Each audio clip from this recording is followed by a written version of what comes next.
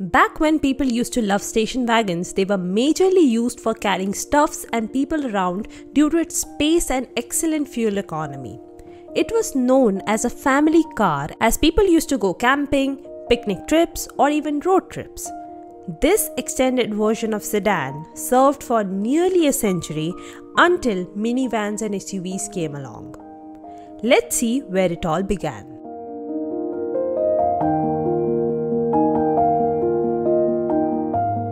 The first station wagons were built in the year 1910 in United States as depot hacks because they worked around train depots as hacks or taxi cabs as they were known at that time.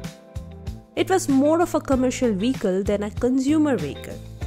Station wagons became costlier because of its availability for wooden bodies. When automobile production resumed after World War II, technological advancements made all steel station wagon bodies more practical, eliminating the cost, noise, and maintenance associated with wooden bodies, which made them what they are today. It's understandable that SUVs and crossovers are everywhere on the market, making the station wagon a rare sight. But my question is, if you have ever driven or had the opportunity to own a station wagon, you must know how good it was. Compared to a traditional SUV or crossover, it offers a lot of space. And by space, I don't simply mean boot space or cargo space. I mean space for anything. You want to carry a lot of people? Check. You need space for your and your neighbor's groceries? Double check. Easy ingress and egress for people of all ages? Triple check. Likewise, there are a lot of uses for station wagon and I wholeheartedly believe that it is a perfect car. Station wagons have low center of gravity, which means if you ever rushed your car back home because your wife was yelling at you, you won't tip over while overtaking someone. It ticks most of the boxes from a consumer's perspective while being an affordable option.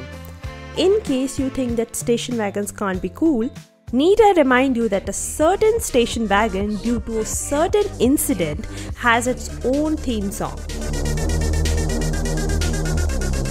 But it brings up an interesting question. Despite of all the advantages it offers, why are people still not buying one? I believe that there are three main reasons for it. Obviously, first being the appearance.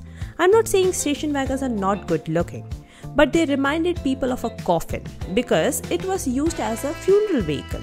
A literal coffin could fit inside it, thus tainting the image of station wagons altogether.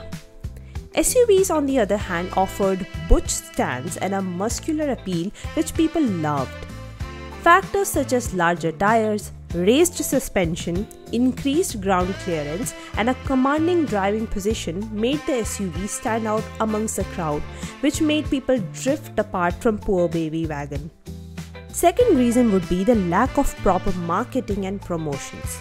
I believe that if shown in a movie such as Transformers or Fast and Furious, it would have had a larger impact.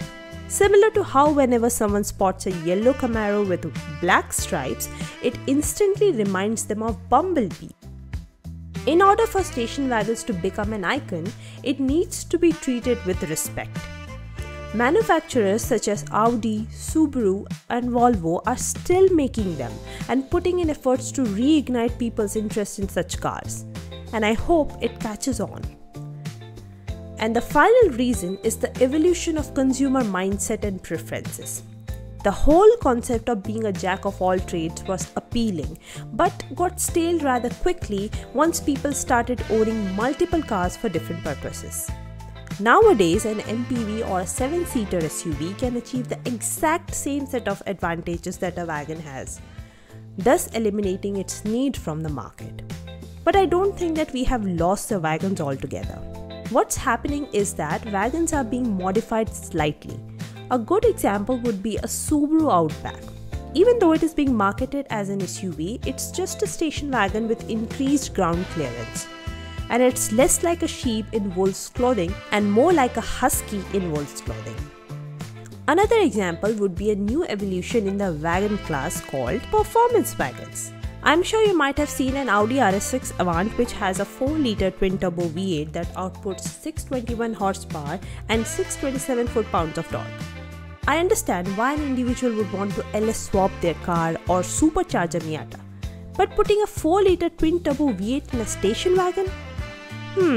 Why on God's green earth would Audi want to do that?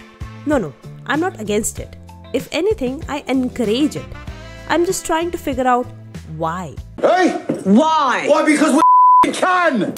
But I just want to state that I really appreciate manufacturers trying to revive the segment by putting in more powerful engines, making the cars sleek, giving them a menacing look, making them performance oriented.